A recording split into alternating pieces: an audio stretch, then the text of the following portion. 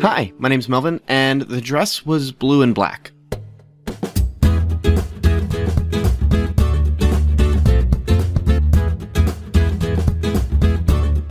Welcome to Cinematic Doctrine, a non-spoiler Christian movie podcast where we sit at the table of cinema and eat. Tonight we'll be dining on Dexter Fletcher's Rocketman.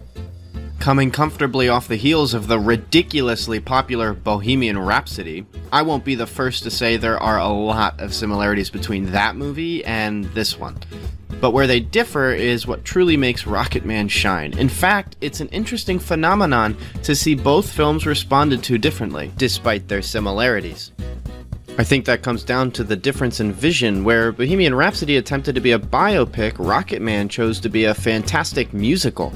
And while Rocketman doesn't look to be closing in on Bohemian Rhapsody's maddening $900 million box office run, I think anyone worth their money would admit to Rocketman being the better film.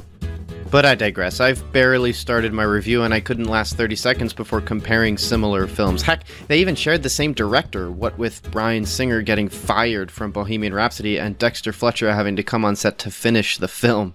Funny how things work out like that. Anyway, let's get into Rocketman. From IMDb, Rocketman is a musical fantasy about the fantastical human story of Elton John's breakthrough years. Rocketman is rated R for language throughout, some drug use, and sexual content.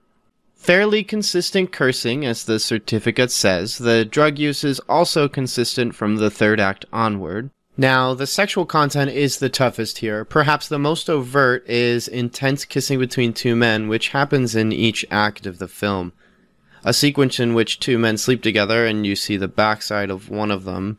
A scene between a man and a woman in a car that is conveniently obstructed, and another moment between two men that is brief, fully clothed, but the implication is a little shocking. There's also one dance number in which it's implied that the actions taking place are a collective act of debauchery. However, this sequence has everyone clothed and is in the dark. The most offensive here would probably be the implication paired with the dancing, as it's a musical number. However, the sequence is ultimately painted what is taking place as part of Elton's addiction. In other words, it's shot with the intention of condemning the action, although the other scenes I can't say the same. So to get started, have you ever listened to Your Song by Elton John? I'm sure you have. I mean, goodness, who hasn't? A romantic, intimate, innocent song about the somewhat confused yet very real feelings of love. Despite its namesake, Rocketman, I feel, is propelled by Your Song, not Rocketman. At its core, it is fulfilled by the satisfying romance and poetry of Your Song, or at the very least the grand question of where can I find this love that one might have when hearing its lyrics. From the very beginning, we start with the end result of searching in all the wrong places. Taron Egerton, who does a fantastic job performing as Elton John, sits in a rehab center all dolled up in one of his stage costumes and begins his testimony. I'm an alcoholic, a cocaine addict, sex addict, prescription addict, and so on. We're then transported to his childhood, where we're immediately greeted with our first dance number, which, by the way, made me the happiest man on earth. I just love a good musical. But joy aside, it's a fascinating way to start the film. Almost seems counterintuitive to start out incredibly depressing and immediately go into a fun neighborhood-wide dance sequence. But something about it simply works, and this dichotomy is balanced with precision throughout the rest of the film. But more importantly, it emphasizes that Elton's emotional problems start early on. This search for love isn't something that starts in teenage developmental years. It happens the moment you can look to your father and ask, "When will you hug me?" And on Elton's relationship with his parents as presented in the film, Bryce Dallas Howard, who plays Elton's mom, had her reservations about playing her character. In fact, she didn't want to accept the role initially as she wasn't comfortable vilifying a mother. Worried, she contacted people who knew his mother and learned that Elton's treatment growing up was worse than the film presents. And having fulfilled the role, she too puts on a fine performance that at times is quite chilling. And honestly, throughout the entire story, there are repeatedly manipulative, nasty, hateful, uncaring, all-around unloving people from start to finish. Yet the story seeks to sympathize with that struggle, the idea of utter and complete ostracization, the constant gamble for happiness, the incessant nagging of self-deprecation, the fear of never being loved. It isn't a film that is ignorant to how difficult these struggles are. It's honestly why I found myself so emotional over and over and over with this film. It's the sort of story that is so in tune with the human condition, you can't help but find yourself in Elton John's story. And in a world such as ours, where Adam's rejection of God, the very same God who identifies as love itself, no wonder that we would have a by-birth fundamental problem with love, be it our own inability to love others or our constant search for things to fill the loveless vacancy in our hearts. To bear witness to that struggle in such a masterful, patient story like Rocketman can't help but synergize with you, tugging on your heartstrings and putting you in a position where you go, "Oh, I feel that so deeply. I hurt with you."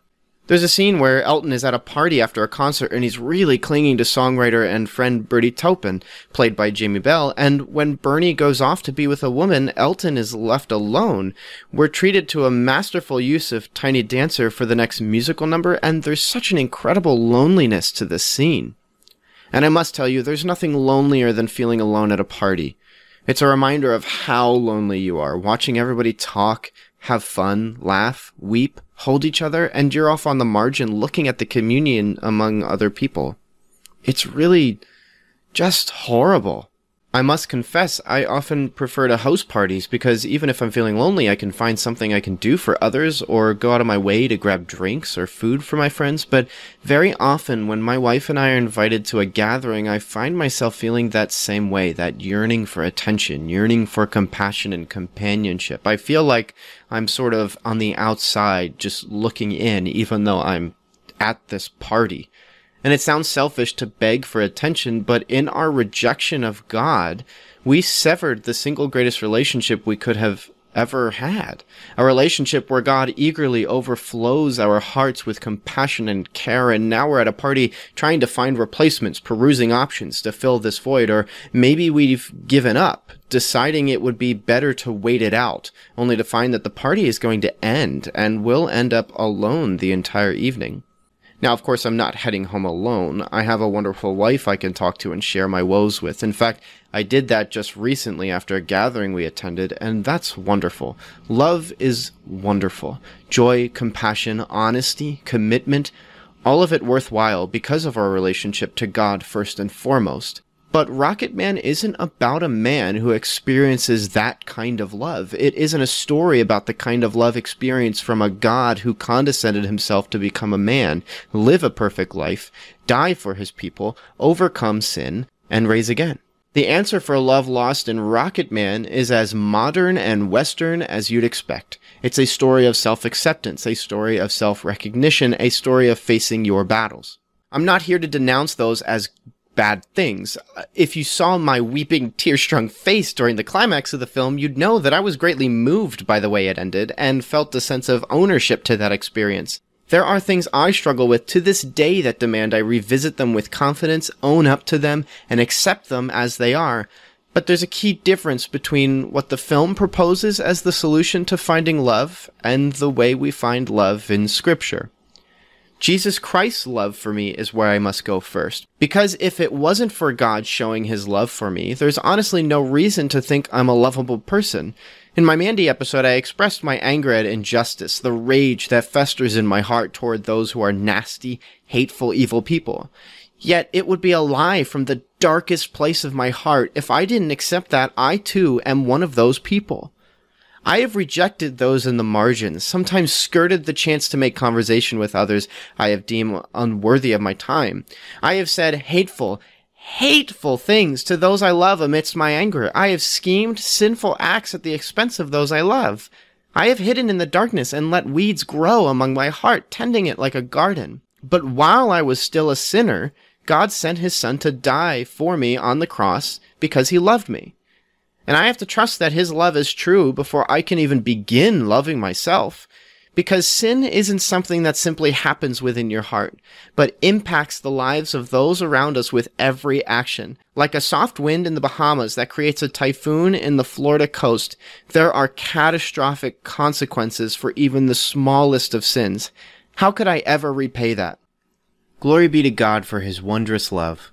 But I must confess, it should not and cannot stop there. Our love cannot stop within ourselves. It must overflow. In fact, we know it does. As God pours his love like a streaming river, lapping at the edges of our small hearts, spilling onto the very earth we stand. Therefore, we need to be conscious of where that love goes. Now, although this part of Elton John's life wasn't in the film, in real life, he was good friends with a boy in Indiana who had been diagnosed with AIDS after a blood transfusion. Ryan White was 13 at the time and was near immediately discriminated against by his peers, as questions of his sexuality arose and even slurs were covering his locker. And worst of all, church members rejected them, abandoning them in their time of need to a special designated pew in the sanctuary. Elton was moved by this injustice, so he reached out to them. He had lunch with them and learned that Ryan's mother, Elaine White Ginder, was fighting to have Ryan return to school despite them kicking him out. Elton stood by the family, raised support and awareness for them, even helped with house payments to alleviate stress. Ryan White grew to be a real poster child for HIV/AIDS discrimination, and the Western world was taken by storm as his plight was made public.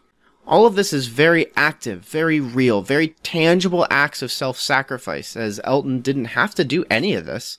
But by forsaking himself, his time, his money, he was able to help out this struggling family in many different ways in which the church quite honestly should have already been doing. And as awareness rose, Ryan returned to school and even landed a job at a skateboard shop. His mother remembers lamenting at first about the wage he was getting, saying, "They're not even paying you enough for the gas prices," to which Ryan responded, "You don't get it, Mom. I get to work like everybody else. I have a job." And Elton was by their side even to Ryan's death, performing Skyline Pigeon at his funeral in 1990. The impact of this relationship had profound effects on Elton himself, going so far as to claim his relationship with their family the single most important factor in fighting against his addictions. And I don't know, I just find myself thinking a lot about this. Reginald Dwight, now Elton John, neglected and rejected by his parents with such ferocity that for 16 years of his life he torments himself with heinous drugs, sexual indulgences, and feeding off the attention of the world to drown out the sorrows of his life, then uses his riches to help a young boy fight for his right to be respected by his peers. Ryan White experiences horrible, evil discrimination by the world for his medical condition, one that put him at risk of death at every turn, goes on to impact the world as a testament for HIV/AIDS awareness, a hero amongst his community, and even inspired the Ryan White Comprehensive AIDS Resource Emergency Act, which passed after his death. And not only that, greatly affected and changed the life of a man whose albums constituted 5% of the world's total purchases. And then we, as Christians, horrible, evil sinners who once rejected God, now invited into his kingdom by the death and resurrection of Jesus Christ, are now tasked with the Great Commission to make disciples of all the nations, baptizing them in the name of the Father and the Son and the Holy Spirit, teaching them of the unceasing, overflowing love he has for us, to impact the world just as God told Abraham he would be a blessing among the nations, to be a people of spreading the love we've been given, pouring it out across the needy, weak, poor, damaged, hurting, marginalized, discriminated, targeted, hated, abused, lonely, isolated, and misguided of the world. All of this not as pop stars or heroes, but as broken artists and deeply sick people, as sons and daughters of God the Father through Jesus Christ, making people recognize how wonderful it is that they're in the world. Thanks so much for checking out this episode of Cinematic Doctrine. If you saw Rocketman, what did you think of it? Did you love the way it fits Elton John's own songs into telling his story, or did you find the film too unrealistic in the way it portrayed his life? Because boy, it gets pretty magical at times. Let me know at Cinematic Doctrine's website or shoot me an email, all of which will be available in the show notes. Next week, I don't know what I'm gonna do. It's the first weekend where I've just decided, you know what, I'm not going to schedule anything. But I will have an episode, I just don't know what it's going to be. So, until then, stay cool.